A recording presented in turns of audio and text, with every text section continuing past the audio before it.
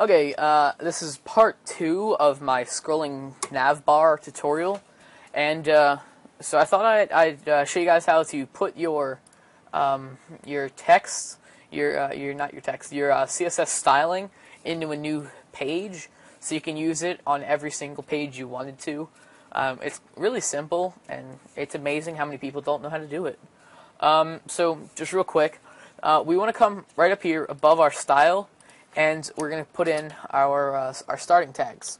And inside of our starting tags here, we want to say link, and we want to say rel, which is I forget what it stands for. I can't remember what it stands for. We want to say style sheet inside of here.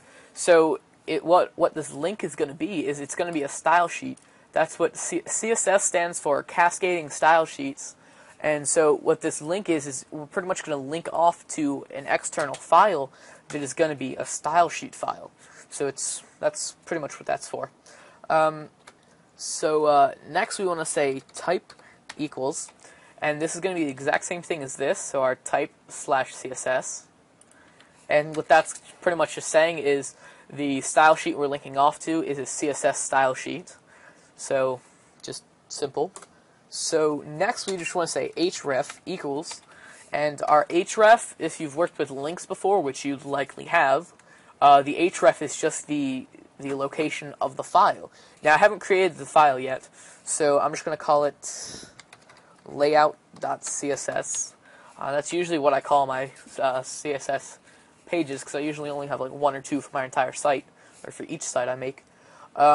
So what I'm going to do is I'm going to open up a new file, and I'm just going to make it so I can save it.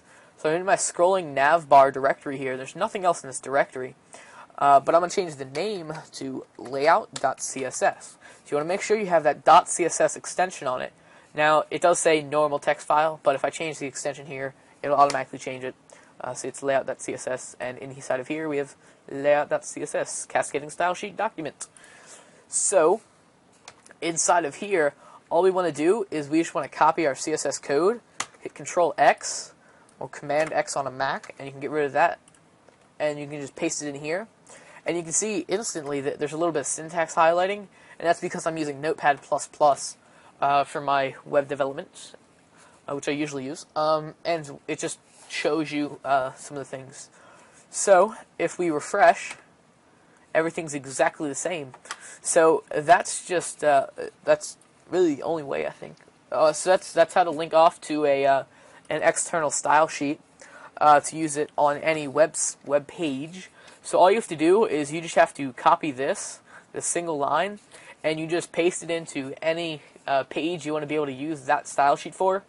But keep in mind that it's relative to the current file. So, which that means is, right now I'm on the index.php page, and my index.php page is in the exact same directory as my layout.css. And see, if this was in a directory called, I don't know, like designs, you'd have designs/layout.css. So it's relative to the position of the file that it's being linked off in this case, our index.php file. So, that's the end of the series, short series. So, thanks for watching.